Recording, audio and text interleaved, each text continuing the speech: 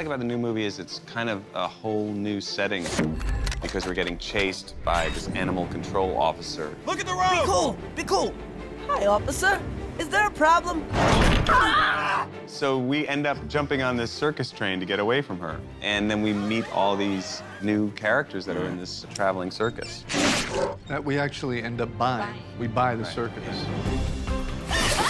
What do we know about owning a circus? Nothing, but it's our only shot at getting home. Whoa!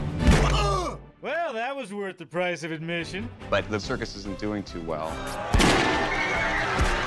There's an angry mob outside, and they're demanding their money back. On the way, we try to restore the circus to its former faded glory. Right.